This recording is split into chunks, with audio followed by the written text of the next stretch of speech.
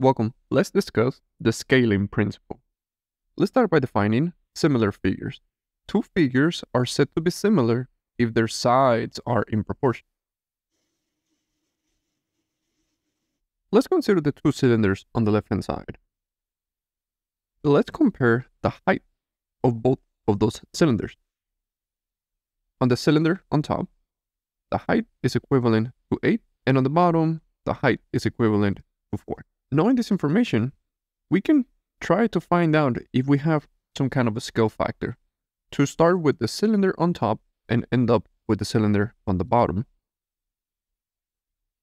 We can define the scale factor by obtaining the height of one figure and divided by the height of the other figure. We are comparing the same characteristics between two figures, so we will have 4/8, which is equivalent to 1/2. Just by comparing both heights is not sufficient to define the scale factor. We have to confirm it. Well, let's see if we obtain the same value when we compare the radius of the upper cylinder with the radius of the lower cylinder. Let's see what we get when we divide 2.5 over 5. We are comparing both radiuses. And when we do, notice that this is also 1/2. When we compared both heights of this cylinder, we obtain a ratio of 1/2.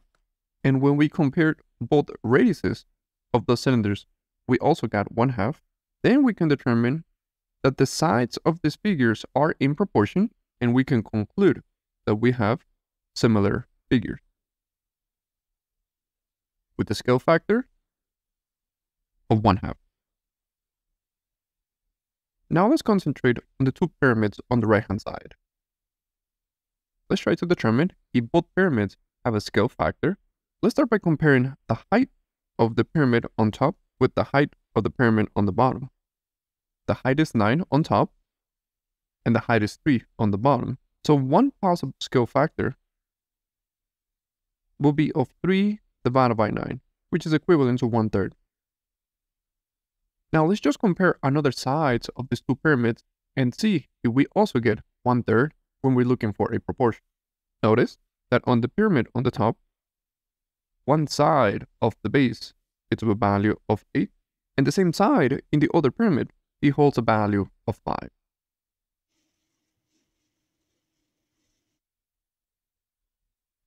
Let me move this information a little bit to the bottom.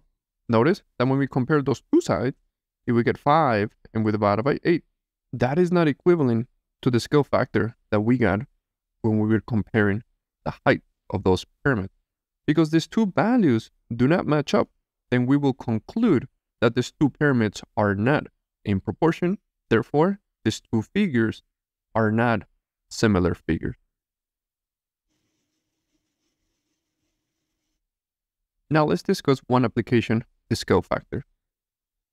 So here we have two cylinders, which we already shown that they are similar figures.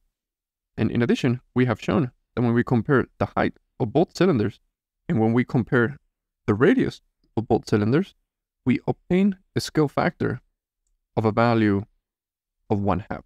One way to make sense, notice that 8, if we multiply by 1/2, we obtain 4. And 5, if we multiply by 1/2, we obtain 2.5.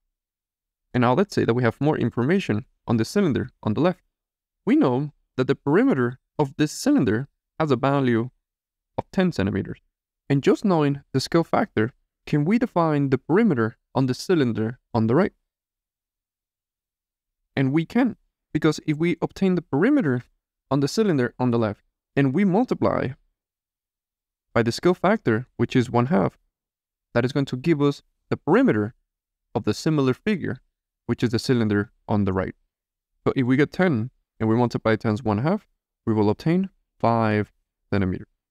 If two figures are similar and they have a scale factor, then we can obtain the perimeter of one figure, multiply times the scale factor, and obtain the perimeter of the second figure. But how about the area? Let's say that we know that the area on the cylinder on the left to be of 408 centimeters square. Do we have enough information to find the area of the cylinder on the right?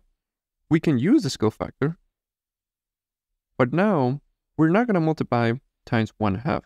Notice that the units of areas are always given in square, So to obtain the area of a similar figure, we will get the scale factor square. So if we get 408, which is the area on the figure on the left, and we multiply it times 1/2 square, we will obtain the area on the figure in right, centimeters square. And the last scenario, it's about volume. So let's say that we know that the volume on the cylinder on the left to be of 628 centimeters cubed. Do we have enough information to define the volume on the cylinder on the right? So when it comes to volume, the units are always represented in cube. One way to obtain the volume on the cylinder on the right is to get the scale factor and raise it to the third. If we get the volume on the left and we multiply by the scale factor raised to the third, we will define the volume of the similar figure. And when we multiply those values, that is equivalent to 78.5 centimeters cubed.